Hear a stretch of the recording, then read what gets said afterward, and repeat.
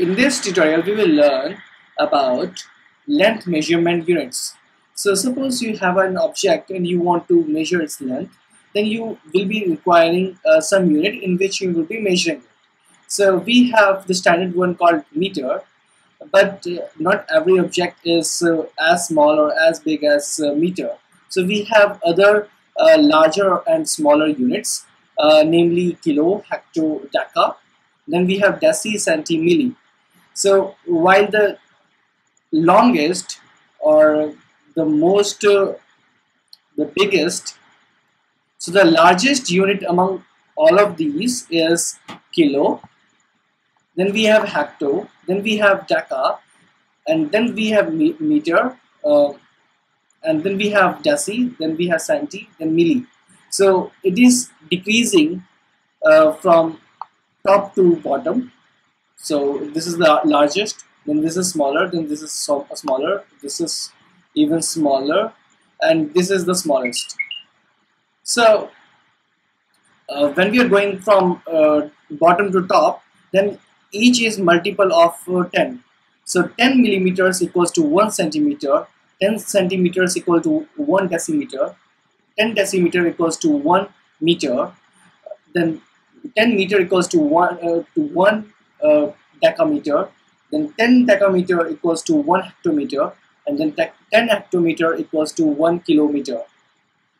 We have two spellings of meter.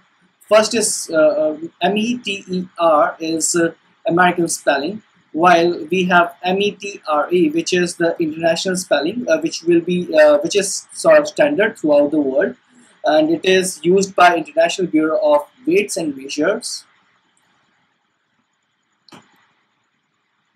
So let's see it again. So we have 10 millimeter equals to 1 centimeter, then 10 centimeter equals to 1 decimeter, then 10 decimeter equals to 1 meter, then we have 10 meter equals to 1 decameter, then we have 10 decameter equals to 1 hectometer, and 10 hectometer equals to 1 kilometer. Also we can find a poem in this. So we have kilo, hecto, decameter, deci, centi, millimeter. So this is how you can remember it. You just have to say it again. Kilo, hecto, decameter, deci, centi, millimeter. Kilo, hecto, decameter, deci, centi, millimeter. So if you will repeat this, let's say 10 times or 15 times, then you will memorize this, and it will be good for you for next 50 years or 100 years. So make it rhythmic so that you can recall it whenever you want. So kilo, hecto, decameter, then deci, centi, millimeter.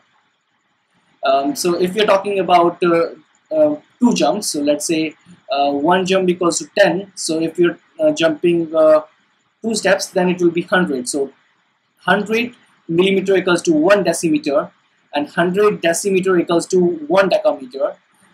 100 centimeter equals to 1 meter. 100 meter equals to 1 hectometer. And if you're taking 3 steps, then it will be like 1000 meter equals to 1 meter, and 1000 millimeter equals to 1 meter, 1000 meter equals to 1 kilometer. So if you're taking 3 steps, then it will be like this: 1000. So 1 step, 2nd step, and 3rd step. So this is 1000 meter equals to 1 kilometer. So we have covered this, that 10 hectometer equals to 1 kilometer. Then we have another one, which is 1 kilometer equals to 1000 meters. Then we have 1 meter equals to 100 centimeters. Then we have 1 centimeter equals to 10 millimeter. Then we have 1 meter equals to 1000 millimeter. So this is the most commonly used relation. Repeating it once again, 1 kilometer equals to 1000 meters. 1 meter equals to 100 centimeters. 1 centimeter equals to 10 millimeters. 1 meter is equal to 1000 millimeters. So when you are writing an exam and you are stuck between what is the correct spelling of meter, you can use either of them, but you can prefer using METER, METRE, which is the standard spelling of meter, and it is used by International Bureau of Weights and Measures. Thank you for watching the tutorial.